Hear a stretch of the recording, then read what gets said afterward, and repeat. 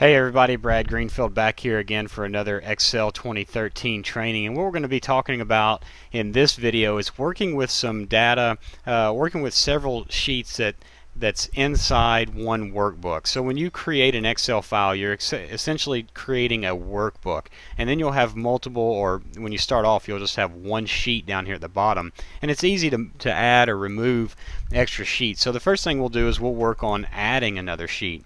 So when I want to add a sheet, I can simply click on this plus icon down here in the bottom bar, activity bar, or whatever you want to call it, down here at the bottom of Excel, and it's going to add a sheet right next to the sheet that I currently have selected. So for example, if I added a sheet right now, it's going to add it right next to that horse sheet, and it's going to call it sheet number 9.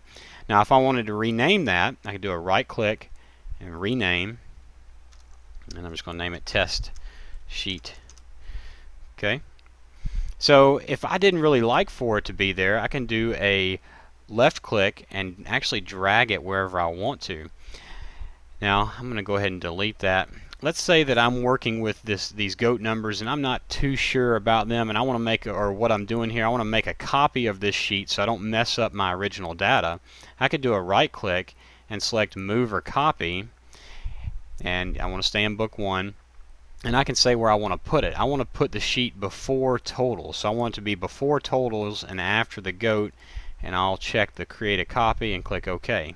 So now I have an exact replica of the goat sheet. Now I could come in here into number 2 and add something if I wanted to, and you can see when I go into the original sheet, it's not going to change that. So I'm going to delete that. And one more way that we can copy, if I wanted to copy this goat sheet, I could do what I just showed you, right click, move or copy, or I could press the control button and do a left click and drag it wherever I wanted it. Let's say I wanted it here at the end. Now I will release the mouse button before I release the control button. So when I do that, it drops the copy of that sheet right there, and I didn't have to get my hands off the keyboard to do that.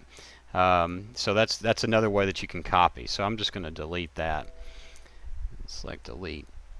So again, what we have here is just some sample data: state horse show, state beef show, and state goat show. Okay, and then I have my last tab here, numbers. Now on each one of these shows or pages, worksheets, I have a total here for the entire data set. Okay, it's in F6 on every one of the sheets. So in my totals, let's say that I want to see what the total, let me just get rid of these. Let's say that I want to see what the total animals. Okay, so I want to get a total of all of those animals from these 3 different sheets into this one last sheet. Okay, again, this is all made up, and I know that it may not make much sense as to why I do it this way, but I just want to show you how to link from one worksheet to another. So just like with any formula, I'm going to go ahead and click on press the enter or the equals button so that I can let it know that I'm starting a formula.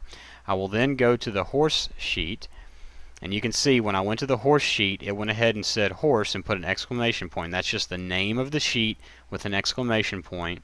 And I'm going to select that cell, and then I'm going to do a plus, and I'm going to go to the beef sheet. You can see the same thing, beef plus, and then I will go to the goat and click that one, that F6 there, and press enter. And now on my totals row, or totals sheet, I have a total of all of the animals that came in that data set. So that's a really easy way to go about adding some information there, and you can even go about adding this information to another page. So let's say that I have another workbook, and I'm going to pull up a workbook from a previous video that I was working on, and let's say that I want to do just in a cell here totals. Okay, so I'm in a completely new workbook, and you can see here that I've got this one is titled chapter 7, and the other workbook that we're working on is titled book 1. So I've got my total here. So all I want to do is click on in this cell and click the equals, or press the equals button again to let it know I'm doing a formula, and then I'm going to go into this cell and I'm going to, or into this workbook, and I'm going to click on this cell. So you can see it does a couple things. It puts book 1 in brackets, then lets me know that I'm in the totals page, denoted there by that exclamation point, and I'm in cell B1, and those dollar signs just lock in that cell B1. So if I hit enter, now I've got totals here on this in this workbook here titled Chapter 7. Now if I go back into my numbers here, and let's say that something changed. If I go into my horse numbers and I change that 134 there to a 224, we can see that the numbers are going to increase here. In my totals, it increased, and also in my chapter, or in my Chapter 7 workbook, that also increased. And we could even do formulas.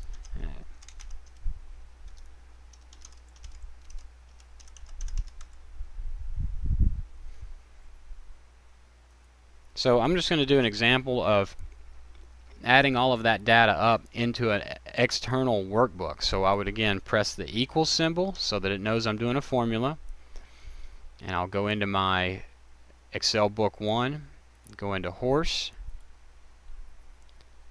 select that cell, the F6, and we can see book 1, page horse, and then I'm going to put the plus symbol, go into beef, select F6 there, again plus symbol, and go into goat, select F6 there, and then press enter.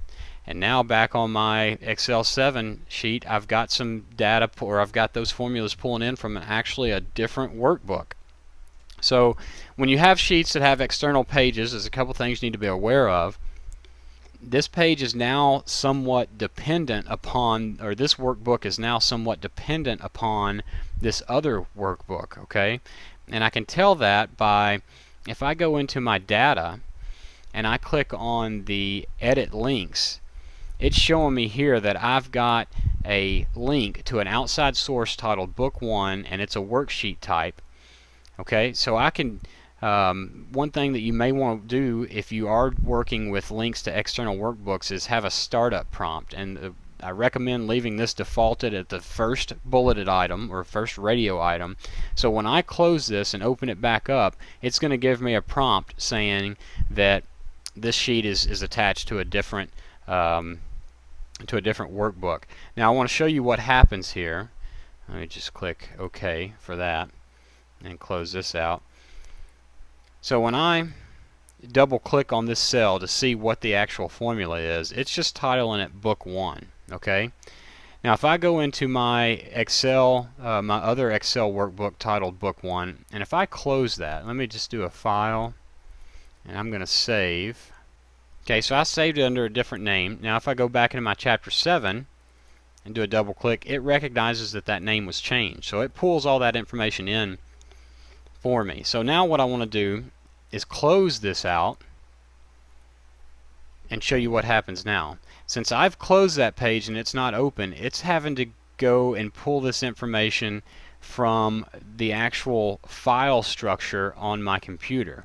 So as long as that file's there, this formula will continue to pull from it and be updated by it. So that's a really, that tool could come in handy. I would find it, you're probably going to be in the situation where you're going to link from more separate worksheets inside of a workbook than you would be linking from external workbooks to another workbook. So that'll do it for this Excel 2013 training.